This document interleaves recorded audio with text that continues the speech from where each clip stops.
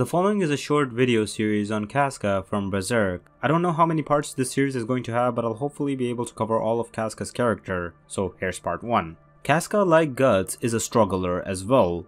Now before you go into the comments saying that no she's not, hear me out. Her struggle is different from Guts because unlike Guts, she doesn't cope with the pain. The pain that she endured was so overwhelming to her that she became completely insane.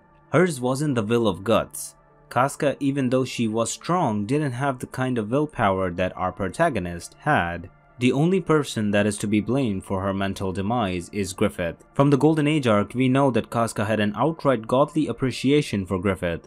It was so much so that she looked at him as someone that was out of reach for a commoner like her. This very fact, coupled with Griffith's conquests and his ascension to a noble during the same arc, was what made Casca revere him even more. The respect that Casca had for Griffith, however, was lost in more ways than one during the eclipse. To truly understand my point of view on Casca being a struggler, you need to think in the shoes of Kentaro Miura and psychology.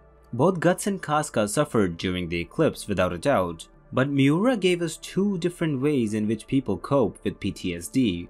It's not uncommon for people to shut themselves off after a traumatic event. Some become angry at the world and move on to drugs to numb the pain, while others cut themselves off entirely, silencing themselves from the world rather than cope with reality. Casca is an example of this case, but rather taken to its extremes.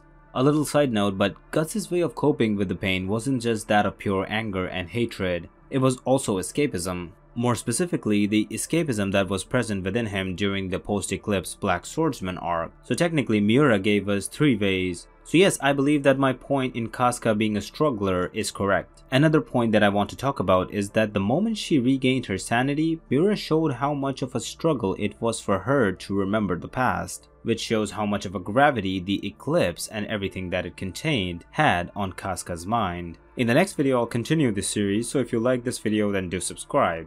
Thanks for watching.